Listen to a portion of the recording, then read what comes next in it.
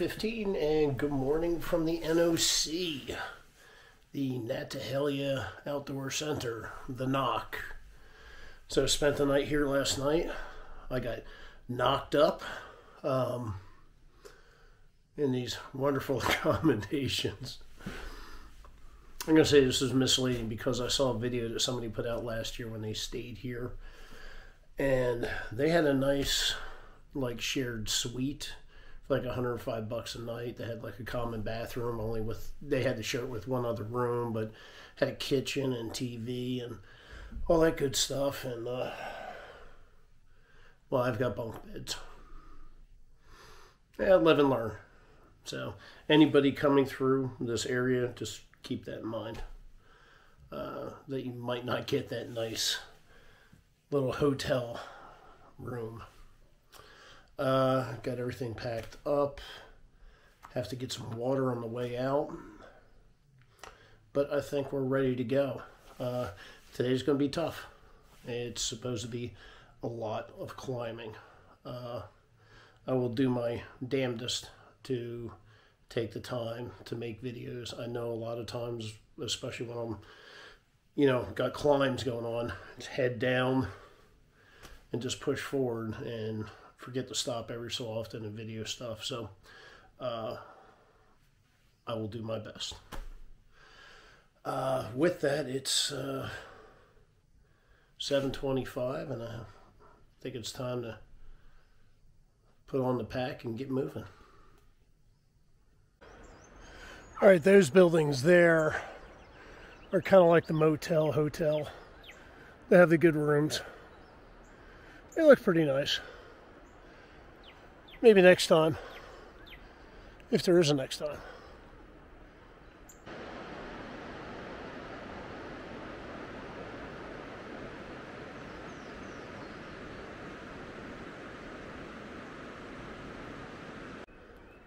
Well, I just finally saw actual wildlife after almost 140 miles. 3 whitetail went running down below, maybe, I don't know, 100 feet away or so. Up until now, it's been, birds, squirrels, and chipmunks. Not even rabbits or anything. Really kind of surprising. I expected, maybe a little bit more wildlife. Guess we're about almost a mile outside the Knock. Getting some sweat droplets that is interfering with my perfectly coiffed mane here. Messing with my backcountry flow, yo.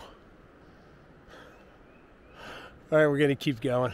It hasn't been too bad, The climb's been a little bit gradual, nothing really too steep yet. Going pretty smooth.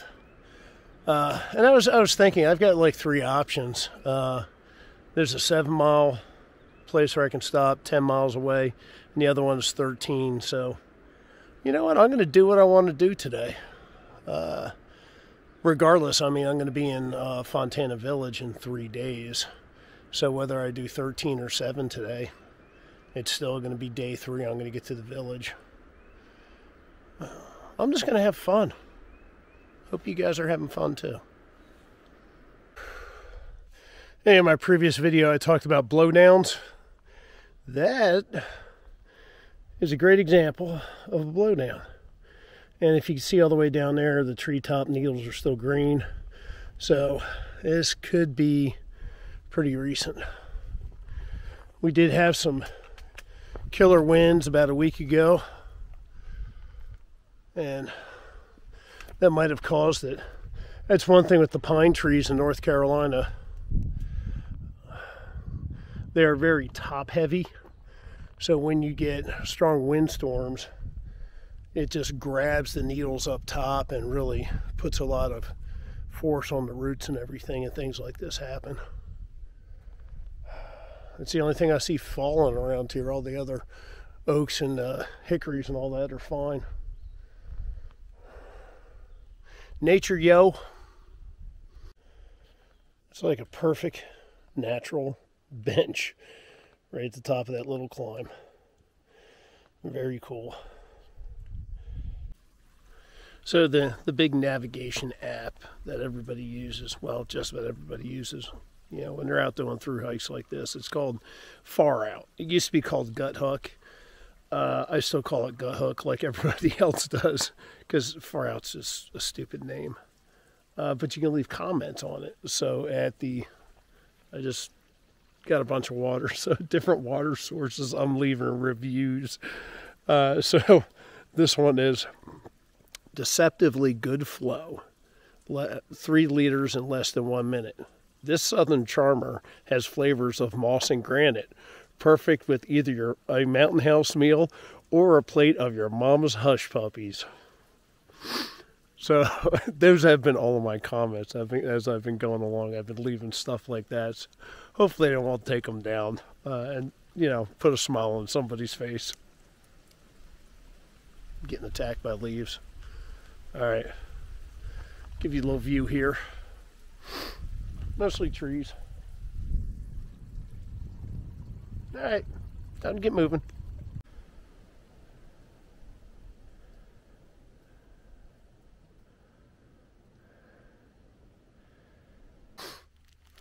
Just taking a little break, refueling. Got my granola bar. Taking advantage of the sun here. It's not windy right now. It was a little drafty earlier. Made things chilly. Yeah, just taking a little break here. I've got almost 6 miles in for the day, and it's, what time is it? Hold on. I gotta take a look at my watch. Yeah, 20 minutes to 12. Slower than my normal rate, but considering all the climbing, I'm happy with it.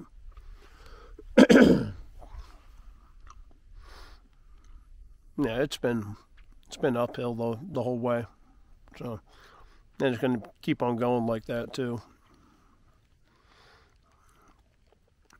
I'm hoping to get to Stokoe Gap, which will give me 13 for the day. We'll see what happens.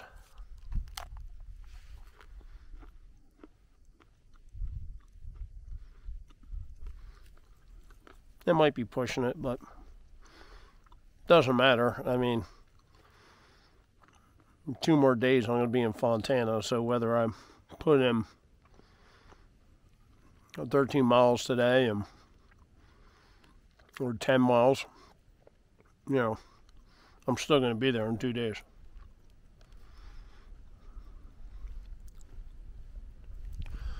Now, the only thing I'm thinking is, will I Nero or zero at Fontana Dam?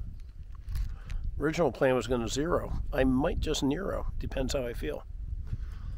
But I think, and today's a lot of climbing. I think tomorrow it might be as well. We'll see how I feel when I get there.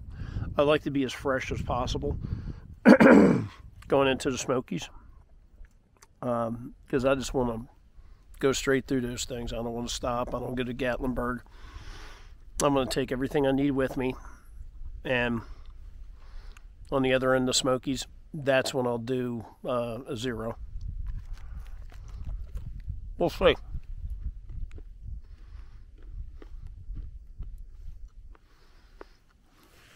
Not much to look at. Besides me, not much to look at. Alright. I'm going to finish up my fuel, and I'll probably get moving here in a few minutes.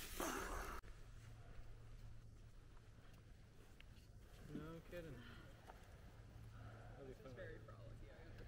Wow! I want to like roll down this hill. I don't recommend that. Those are sharp plants. There's a path. Yeah. Yeah. So it's kind of cool, these huge rhododendron, the way they're bending to get to the light. It's really impressive. Almost feels jungle-like.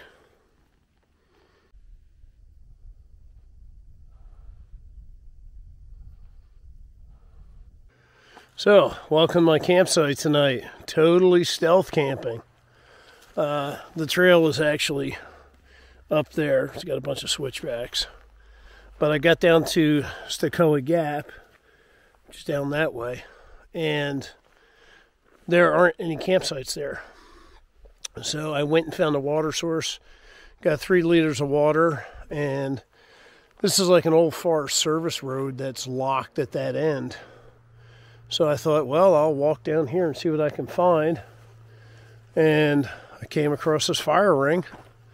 So I thought, well, somebody else has camped here. Looks like a good spot to me. And way down there, I've got a great bear bag hang. So I actually did put everything into that bear bag since I'm out here by myself tonight.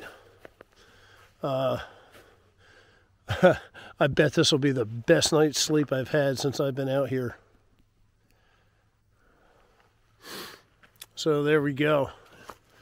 It's 8 o'clock, way past hiker midnight.